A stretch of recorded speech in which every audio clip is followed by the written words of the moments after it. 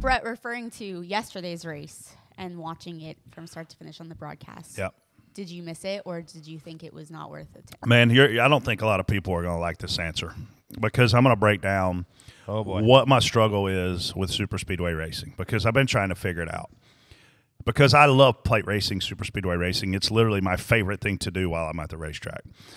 But from my perspective, super speedway racing in general has become way too predictable. It used to be we didn't know who was going to work well with who and who was going to pit when and who was going to push who. And now the OEMs have precedence. And then the team orders have precedence. And then the stage breaks tell us when we know yellows are coming. So when I used to go into this race, Casey, with Elliott Sadler, with Jeff Burton, with Clint Boyer, with Justin Haley, it changed. When Elliott and I would go, there were so many unknowns. And then the tandem thing happened, and you needed a dancing partner. And then we undid the tandem thing, and then the OEMs got so involved during my time at Stewart-Haas with Clint Boyer, and Ford went down there, and Stewart-Haas dominated that race. I mean, we kicked our tails that day.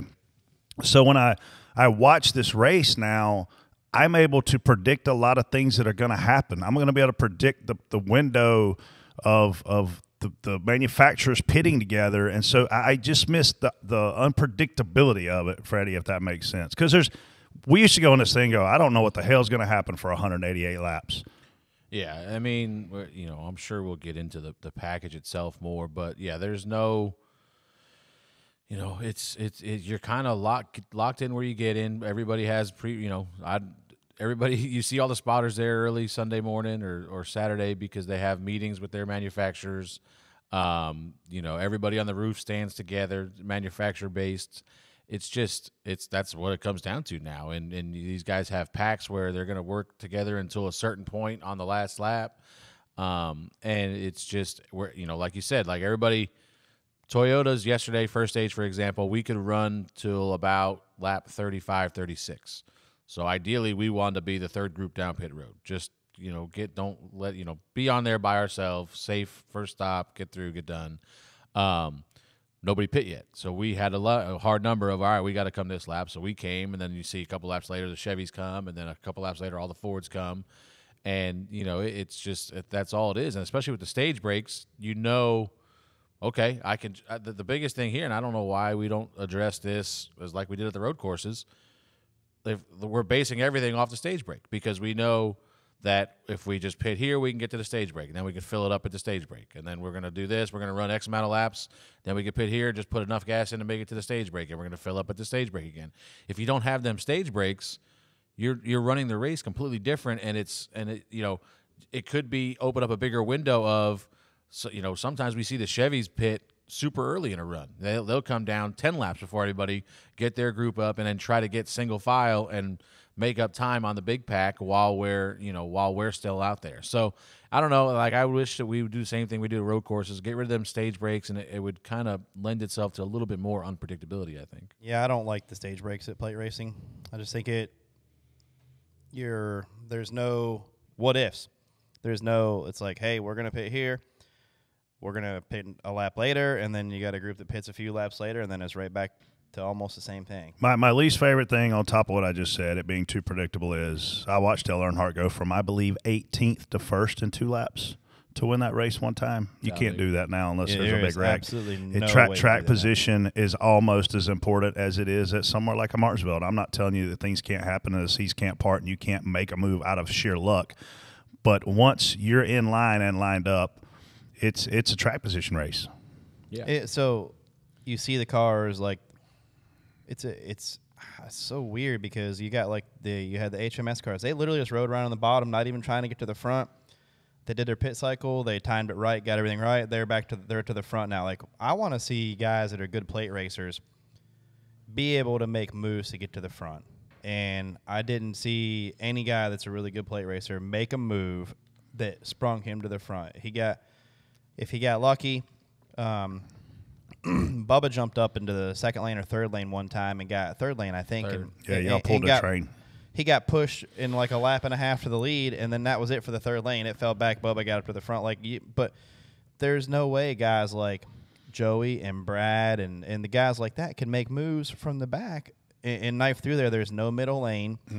There's no way to take a run to the outside, get some cars, and then get back in line. Everybody, it is a 200-mile-an-hour parade lap, and nobody can go anywhere. I mean, Chase Elliott, respectable super speedway racer, he can't make his way. I mean, none of the guys that are good, the cream cannot rise to the top there without getting super lucky. They can't make the moves that they're skilled at doing. Yeah, and the talking about the third lane, it would form up a couple times. You'd see it, and they were able to get to maybe the mid pack at best at most of the time. Yeah. But then all that did was split the middle lane up and then made the bottom more dominant. You could see like the Toyotas, we were all lined up on the second lane, and we could run even with the leaders forever. If a third lane ever formed, and it was outside of maybe the 9th or 10th place car in the second lane, it would break that second lane up, and we would just continue to lose spots. We'd get cleared by 4 or 5 guys on the bottom versus being neck and neck with the leader. So,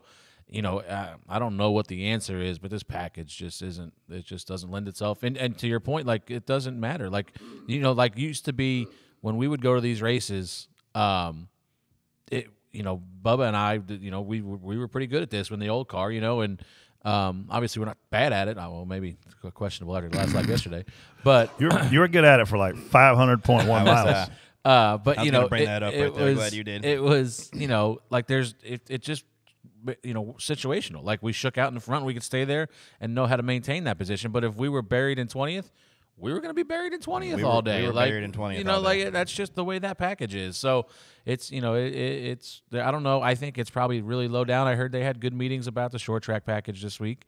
All the drivers seem a little bit encouraged about that. I would assume short tracks and everything else is kind of a lot higher priority because we only run 4 speedway races a year, or I guess 6 if you count Atlanta now. But that's actually more short tracks than we run if you think about it, because they took a Bristol away. I mean, to me, it goes back. You look at Martinsville; those things look like they're stuck. There's no they barely slid the rears when they're throttled up. I mean, tell me, could you downshift at Martinsville in the middle of the corner? No. And just hammer down. That's what Tyler Reddick was doing. He's downshifting in the middle of the corner, and when he hammers down, he's going full throttle. It's easy to do when you got 600 horsepower and a big tire. Well, these guys, why are the Xfinity cars so much harder to drive than you see John Hunter? What did he do in the Xfinity race? He came all the way to the top and got loose. Cup cars are not getting loose. The only time they fight handling issues there a lot. I mean, the 54 was fighting loose, but he was still up there racing. But you don't see guys. Most times when we have a wreck there, it's just guys swiping bumpers or throwing bad blocks. Like the Xfinity cars, at least you can manipulate air a little bit more. And like John Hunter, he come all the way to the top and got loose and spun out by himself. A Cup car is not even close to doing that. Well, there's times when a track gets changed, like a Charlotte, like a Texas, and it makes the racing suffer. This track is not the problem. This track is 4 lanes wide everywhere, 5 lanes wide at times, and you're able to run 2 by 2, and that's it. It's not the track's fault. It's this car's fault, and I hope the fans use their voice to make it known, because there's a lot of empty seats there, and people are going to stop watching, and this should be one of the most exciting products of the year. And I'm going to be honest with you, I'd have had more fun watching Freddie rub his across cheese grater than watching Stage 1 again. I wouldn't think I would enjoy that at all, actually. And Yeah. listen, I would agree. There's going to be proponents that say, like, oh, well, your old package, all you guys did was get single file and right around the top. Well, we got single file right around the top because it was unpredictable, and the cars were on edge, and massive runs were coming. But at least at that point, if I'm running mid-pack in that package, I know that if we get a couple guys together, we can do something. We can make progress. If this car, you're buried wherever you're at. Denny would. As soon as Denny got 5 or 6 guys, he'd do it. He would do it 5 times before he actually got enough people. He'd get some people, drive past 10, 12 cars.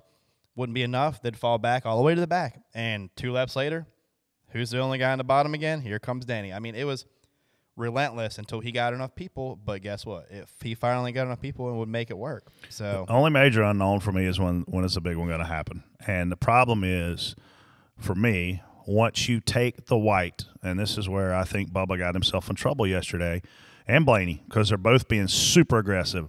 Bubba is blocking very aggressively. Blaney is trying to pass him very aggressively. But at that point that you take the white flag, you're only racing until they wreck. You're not racing back to the checker. Yeah. How many races came back to the checker? Yeah. Does Atlanta count? I mean, it's that's the only I wish they unknowns wrecked for at me. Atlanta. That'd have been great. But yeah, no. You'd be in the playoff, you would have. I like there's just Or if you'd have no- done what Bubba done, you might have been in the playoff. or head on into the wall. Yeah, I don't. The only time I think they're going to wreck in these scenarios is when the intensity picks up and when there's something to race for at the end. Otherwise, What's I don't the know. point? We're not going to see the aggressive blocking like at the end with Bubba on lap 15 of the race. We're not going to see it, and there's no reason to see it then anyway. But like these guys are literally, it's the most controlled 2x2 at 200 mile an hour that I've seen.